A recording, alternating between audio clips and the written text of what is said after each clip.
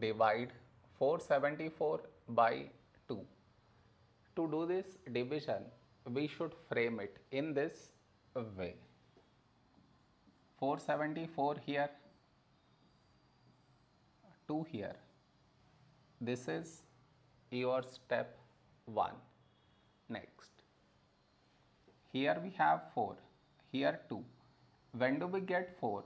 In 2 table, 2 2's 4. Now we should subtract, we get 0.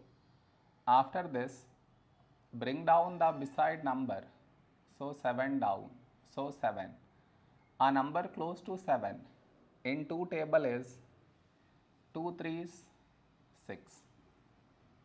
Now we subtract, we get 1. After this, bring down the beside number, so 4 down, so 14. When do we get 14? In 2 table, 2 7's 14. Now we subtract, we get 0. No more numbers to bring it down, so we stop here.